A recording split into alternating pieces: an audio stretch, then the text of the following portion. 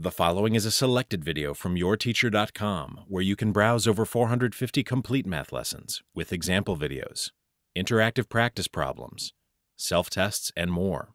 Try a complete lesson today at yourteacher.com. To multiply a binomial times a trinomial, we simply distribute each of the terms in the binomial through all three terms in the trinomial. So here we would first distribute the 5x through all three terms inside the parentheses to get 5x to the third minus 25x squared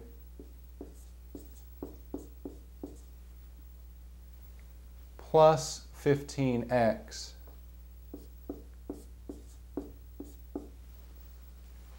Next, we would distribute the negative 2 through all three terms inside the parentheses to get negative 2x squared plus 10x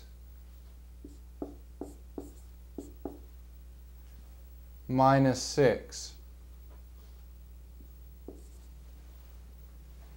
Now we can combine like terms. So starting with 5x to the third, negative 25x squared minus 2x squared is negative 27x squared.